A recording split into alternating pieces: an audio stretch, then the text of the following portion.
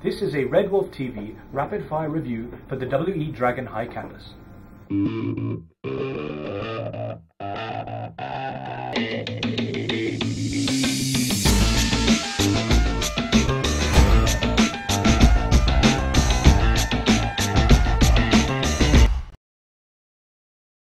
So the basics. What the frack is a WE Dragon High Capper?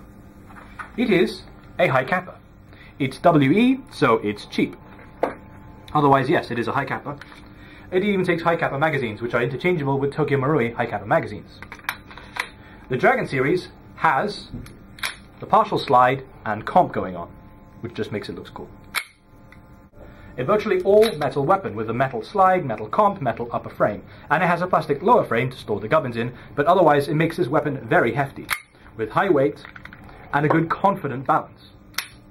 The internal mechanism, it is a true single action pistol, so when you pull the trigger it doesn't actually do anything, you have to cock the hammer. Also, like a 1911, it has a paddle safety, which you actually have to hold down to be able to do anything.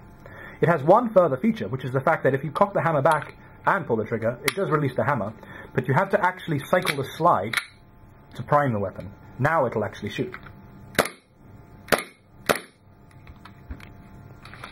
So now we're talking about the sight.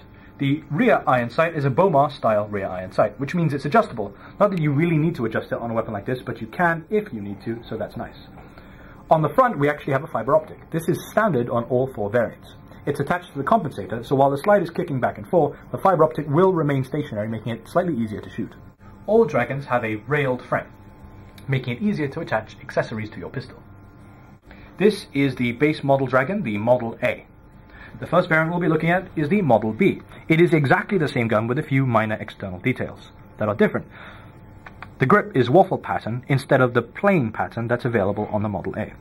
The rear of the slide has this slash pattern instead of the plain lines, and the compensator holes are these lines instead of the holes on the Model A. The silver version is simply a silver slide, comp and upper frame version of the Model B. It is a Model B in all respects other than its finish, which is silver.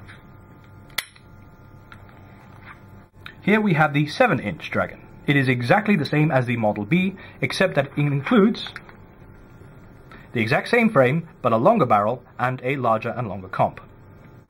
The 7-inch actually has a full accessory rail. This makes it much easier to attach standard accessories. To access the hop-up, you must first begin by removing the compensator. It is held in place by a single hex screw. Once removed, the compensator can slide right off. Pop out the slide catch to remove the slide. Make sure the magazine is removed from the weapon. The hop-up dial is accessible right here. The standard size Dragon clocks in at about 300 FPS, while the 7-inch version of the same gun shoots 350 FPS.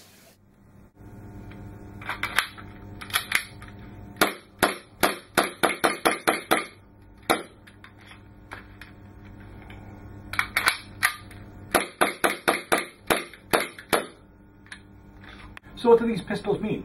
Well, they're WE high cappers, which means they're cheap. They take high capper capacity magazines.